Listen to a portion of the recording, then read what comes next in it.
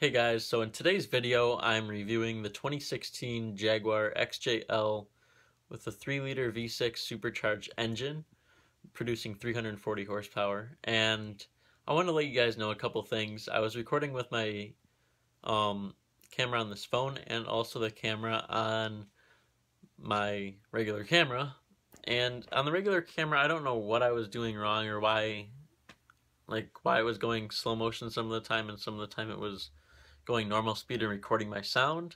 But I wanted to let you know if some of the clips in this video seem weird or kind of like shitty, I guess, because I'm gonna admit it is kind of shitty that some of the clips, because I had edited them really weird because of some of them were slow motion with no sound and some I was like half of the sound video wouldn't have sound and then some of it would, and it was just really weird. So some of these clips might be kind of weird for you guys, but I just wanted to let you guys know that before I start off the video and show you guys the video that I made on the car, because, you know, I think I did I did better than I thought on it, but then of course whatever I had to do with the camera on my regular camera, I just kind of fucked it up a little bit.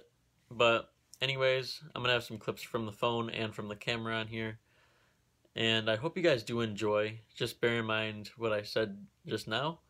Anyways guys, I'll talk to you guys at the end of the video. If you guys are aware with Jags, they have this that pops up right here, which is the shifter. You can put it in sport mode down here. I have not driven one of these, but I'm interested in Jags and I thought I'd make the review today. So, I don't know if you guys can really hear, but the car sounds pretty cool. I'm gonna rev it up a little bit.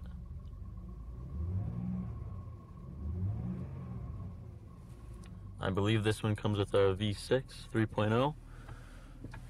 You have all your climate controls, your phone connectivity, and I don't know what that is because it doesn't say the name on it. But we also have the radio right here, which this car does have pretty good sound. Meridian surround sound system.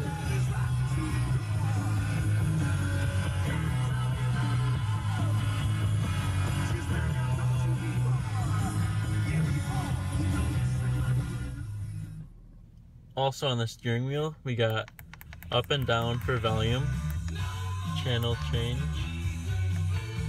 which is not working right now because, well, I'll show you. We're having a little notification. But also have hands-free calling right here, as well as cruise control.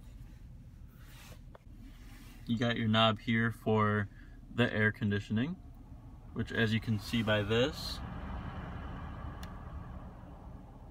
there are 7 dials on here for however hot you want, or however high you want the air to blow.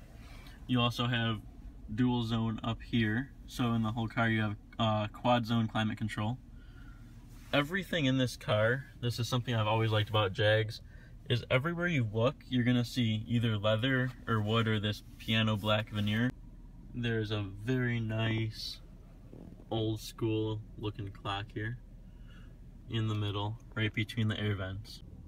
The car also does have a sensor right there, so if someone is beside you, your mirrors will tell you that, and it is for both sides as well. I don't know if you can really tell on that side.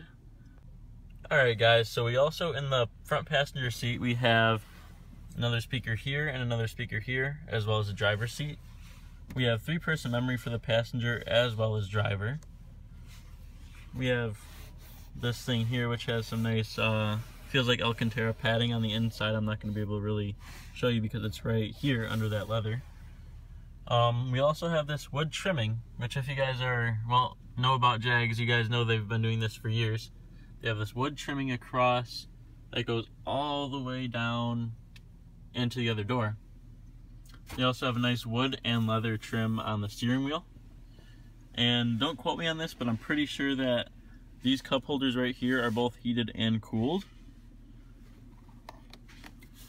You also have your one of the glove boxes, or armrest glove box right here, which has a 12-volt battery, or the 12-volt battery charger, HDMI, 2 USBs, and a SIM card. And then you have this right here, which is similar to the trunk, except it's touch sensitive, and it opens right up, which is very cool.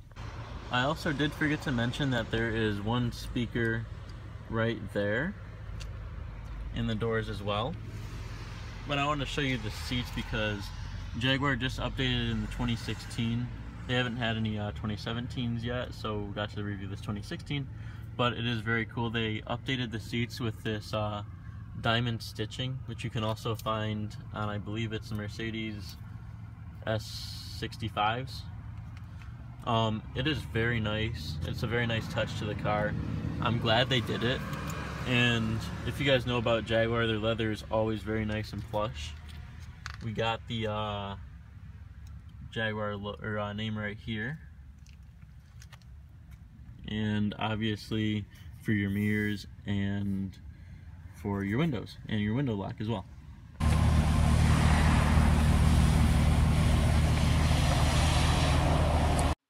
Right here we have the supercharged V-6 3.0 engine producing 340 horsepower. Very good, but we have a pretty good sized trunk for this size of car. And right up here, press this button, trunk automatically goes down. Very cool. Right here we do have the panoramic sunroof on the car, which I forgot to show you in the last, or in the first clip actually. Another thing about this car is if you fail to shut the door all the way, it automatically shuts itself. This car is also the long wheelbase version, which, as you will see, you have a ton of legroom in here. Very nice car. You have heated and ventilated seats right here. Oh, right here, sorry guys.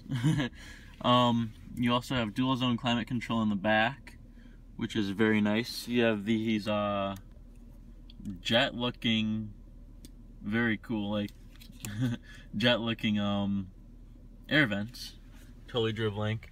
And right here you have probably the only thing I would rate the car bad on is you have to pull these up yourself, which I know it's so hard to do with the sunshade. But you also have lock and unlock buttons right up here. Your ashtray,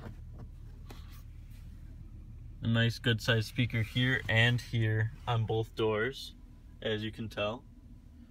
And I don't know if this really does it justice, but I have probably a good 1.5 or 2 feet where my knees are to hitting this chair.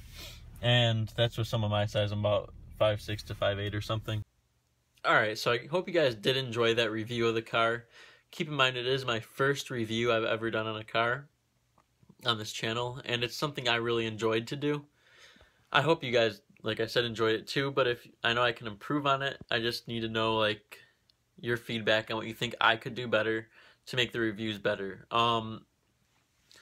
And like you guys said, or like I said in like some other videos that you guys know, I am into cars, and I wanted to feature cars more on this channel as well, because to me they're kind of like my little motivation thing, I guess, is, you know, luxury and exotic cars. And I know if you guys follow me, you guys might also be interested in cars. But yeah, I just wanted to say, like, if you guys did like the video, please subscribe, please like, and please give some constructive feedback on how I can improve on a car review for next time. And also, if you guys did like it as well, share the video to Facebook or to your friends or whatever. Anyways, guys, have a great day. I'll see you guys in the next video.